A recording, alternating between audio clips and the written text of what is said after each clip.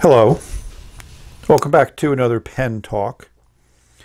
Going to do something a little different. I used to do this a lot, the unboxing. I'm pretty certain these are two PENBBS vac fillers that I got on Etsy. I got a notification they were delivered today. So it's the classic China Post with the US Post Office doing the final leg. Very good tracking. I think it got here in about 2 weeks, if not a little bit less. We'll check that out when I check out the video.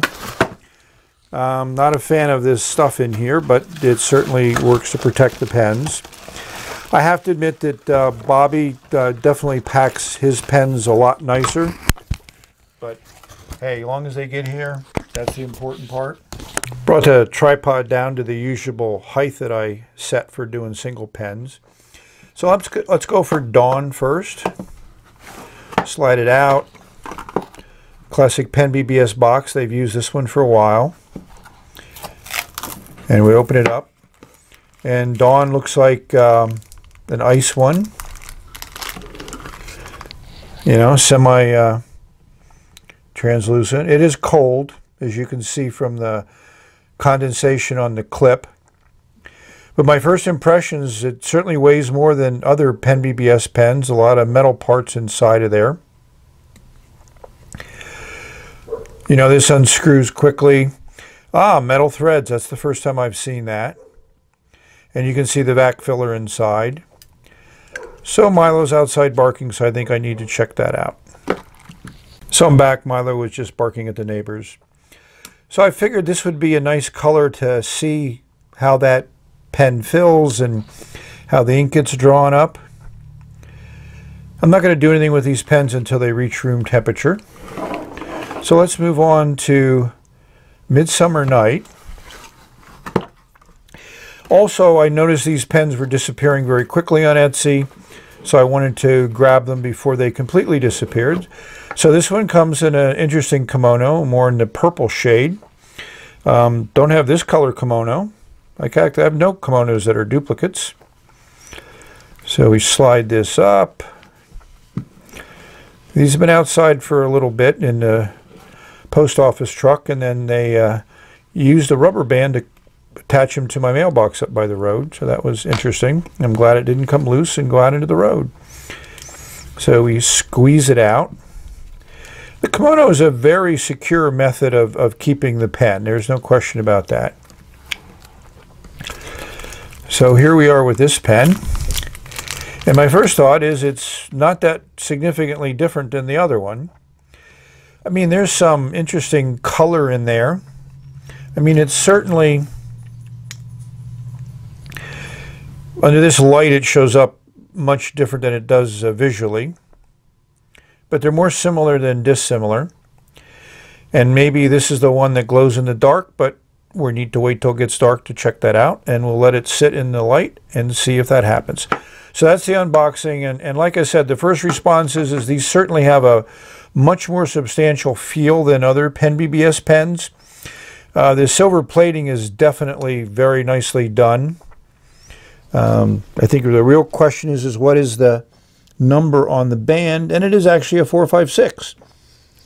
So I thought I saw other versions of this pen that had a different number on it, but then they may have been prototypes on Etsy. Two-tone nib on both of these, which is generally an upscale and adds a little bit of cost to the price of the item. Of course, they came with no instructions, but, you know, I'm familiar with vac fills. So I'm going to do my investigation, let these warm up, and we'll do a video on inking the pens. The real question is, will it glow in the dark? And the answer is, yes, it does. My first glow-in-the-dark pen. And the fact that it's a vac filler makes it even more impressive. So, it's not a glow stick, but it certainly can be found when the lights are off. Many viewers have asked about adding links to eBay auctions, but the auctions change a lot. Here's two auctions I found that show the colors of the 456. And here's delving into the auction. You can see a lot of colors are sold out. Not the two that I have in this review. But when you pick a particular color, you'll see that the price may change substantially.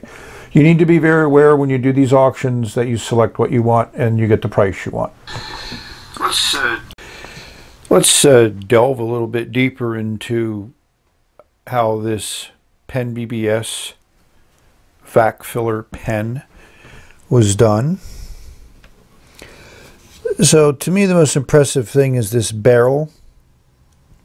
You know, this metal ring and threaded here at this end is very nice. Also metal here. You can see there's a flat spot there. So with the right wrench you could unscrew it, and that would let you take the piston out. If you wanted to disconnect the end port, you can see there's a thread there. You'd need some type of tool to go in there and move it around. It's not know what it's called, but I'm certain it's easy to find. And then that will let you take this cap off. So the whole pen is can be completely disassembled. The other thing I like is PENBBS is back to this full cap band on the bottom of the cap, so that's going to give you the most amount of secureness and longevity. You can see 456, so it is labeled with the number. And then this is a new thing. This is Shanghai on the back, so it's PENBBS 456 Shanghai. And I mean, to me, this PENBBS is up to quality. This feels substantial. And as usual, this is the standard section that they've used quite a bit. There's a nice O-ring, substantial O-ring here at the top. And that's where you want the O-ring, because that's going to be in touch. If you don't have something there, then ink will get into the threads. I mean, I'll still silicone grease this O-ring and the threads, because I just like to have a little bit of extra protection there. So overall, I say kudos for what PENBBS has done. So obviously there's one pen that this reminds you of, and I happen to have it, is the TWSBI Vac Mini, which doesn't share a lot of design elements. I mean, it does have that solid band at the bottom of the cap. Insert liner here versus a machined liner in the PENBBS. So obviously there's a visual difference there. The other thing you'll notice is no metal threads here at the bottom, like there is on the PENBBS. Your standard, this is a standard number 5 pull out and push in nib, whereas on the PENBBS it's a number 6. That looks like could be a bigger nib there. Not quite. I don't know, I'm not good at just judging these things offhand. Lengthwise, it looks about the same length, but the shoulders are definitely not as deep. And the other thing that's different is here you have a metal piece, here it's plastic. It has the same ground sides to it. And also inside that is also plastic versus metal that you would have to unscrew to take the whole piston knob apart. So one thing you would say is, Chris, what's so fast? This is a TWSBI wrench fit, and the TWSBI wrench is a little bit loose. I wouldn't quite use it. It does fit okay on this Vac Mini, which is a bigger diameter.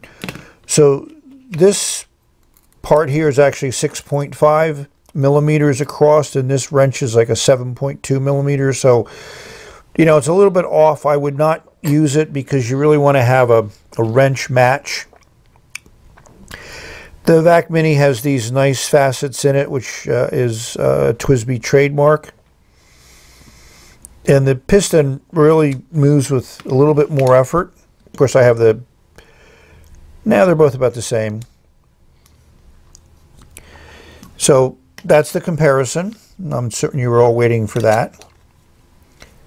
So I think we're ready to ink it up. I've cleaned this out, so trying to figure out what ink I want is going to be a challenge, but we'll be back with some ink. Of course, I'm going to start with an ink that I haven't written with before, but I want in a nice intense blue, and I think this will be the one. So I only have a few Monteverdi inks. I don't use them that often, but I'm happy with this blue. And they certainly do promote the technology of their ink. Here's a color card on the Super Show Blue. It is definitely a blue ink. It's a little bit of shimmer there. And obviously we did chromatography.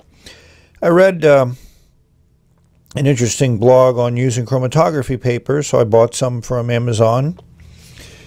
That's where I put down the line of ink there. And I kept this part in water for about 2 minutes. And the water moves very, very slowly on this paper. I expected it to go up much higher, but it didn't. But that's a pretty intense blue. But let's compare it to the filter paper that I used to use. Need to get the shading there, right? And to me, I wouldn't say that the chromatography paper blows me out of the water. I find both of these to be interesting, but the filter paper actually seems to show a little bit more. There may be some pink that shows up here, but it's very, very light. So what inks might I compare to the Super Show Blue? Well, here's the two that I put together. Soda Pop Blue and Presidential Blue, but Super Show Blue definitely blues them away. It's much more of an intense dark blue, saturated blue, and a clean blue from my perspective. Now we're going to try to show this fill. So we have it already retracted. Put it in the ink. Push down on the piston. And there we go. So that was a decent first fill.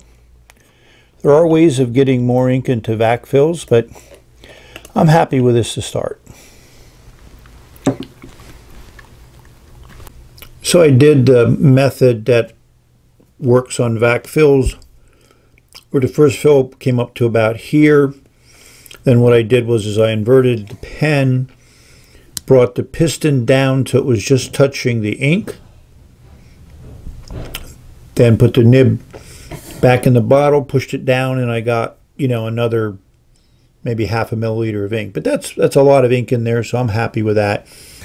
We have some nice sunlight coming in, so I haven't really talked about this acrylic. And it's very interesting. It has some other color bits in it, and it has a little bit of pearlescence in it.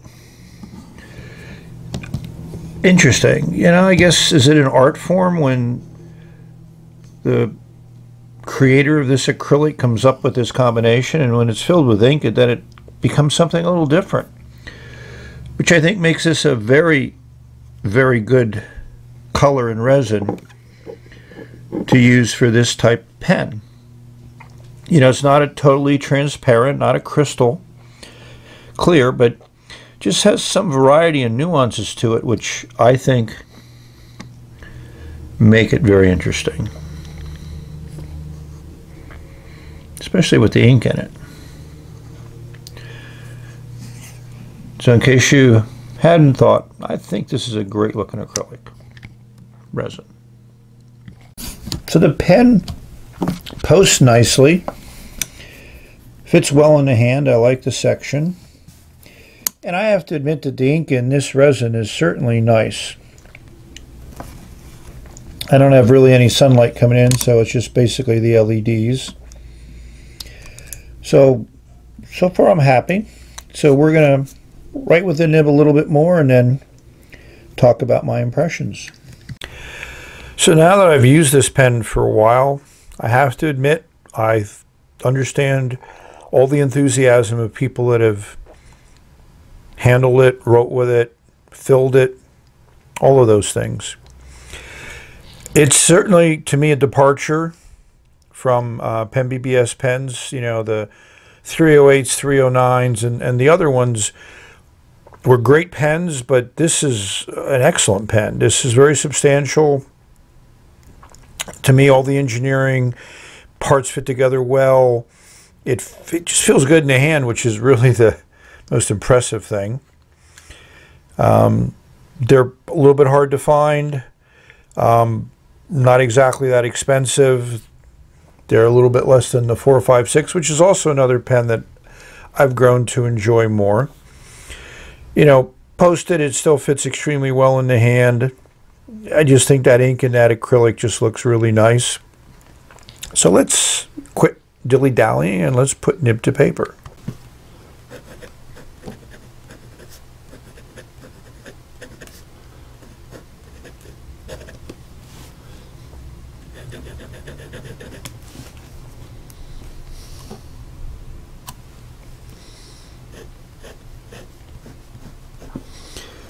I mean, this is smooth. It's a little bit on the wet side. Certainly much nicer than the two-tone nib I had in the 469. So I have to say that that was an anomaly. I like this ink. I think it works very, very well in this pen. I mean, really consistent. This just feels good to write with. It's hard for me to really describe it and put it into words. I like the balance. I like the weight. You know, it's about 30 grams, so it's a little bit heavier, about 10 grams heavier than most of the other PENBBSs. And to me, that just makes it feel substantial. And that's the really wonderful part. So let me give this a rating. I'm going to go 9.5. I mean, it's just, I don't find any flaws with it. You know, on all levels, it's great. And with that, even though I'm not a great vac filler, I think it's you know, a complicated filling system, but obviously this one you can screw it down. It'll stop ink from going into the feed, so you can take it on airplanes, jostle it around, throw it in your pocket, whatever. So I'm a fan now of vac fillers, which I really wasn't before. I have a bunch of my old Schaefer vac fillers that I'll probably never restore, but you know, some people have offered, but we need to follow up on that. So I know this is a video a lot of people have been waiting for, so thank you for watching. May have many great writing experiences, and this pen certainly would play a part in those if you decide to spring for one. And it just puts down ink on paper very well. And I really do like this DC Super Show Blue from Monteverde. I may have to pick up some more Monteverde inks. Tomorrow's a get-together at the pen thing in town, so yeah, let's see what we can come up with. So we've reached the end of this video. Have a great day. Have a great life. Enjoy everything. Until we get together again, bye.